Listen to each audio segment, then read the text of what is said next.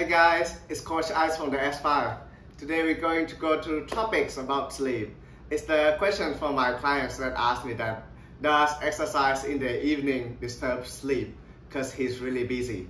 So the answer can be yes and no, because effect of exercise on sleep may depend on various factors. So it can be intensity of the exercise, duration of the exercise, timing exercise before bedtime, or individual different in sleep patterns, and last one can be overall health and fitness level for that person. When we exercise, our body temperature will raise and our body will create high level of hormones that wake our body up, especially cortisol, or we know as stress hormone, and adrenaline. So that's why in general, it is recommended to avoid high intensity before bedtime to allow the body to cool down. However, low to moderate exercise intensity may promote your sleep quality.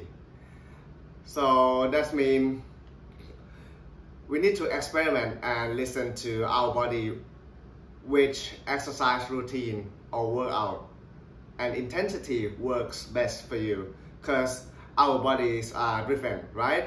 And there's the things that you need to consider. If that exercise interfere your sleep, you may need to consider that to moving your workout earlier during the day, maybe at least 2 to 3 hours before bedtime.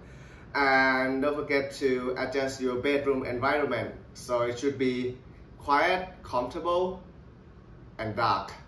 And move your big meal away from your bedtime at least 2 to 3 hours to fully rest your body. Hope this is helpful for you guys, and see you guys in next videos. Goodbye.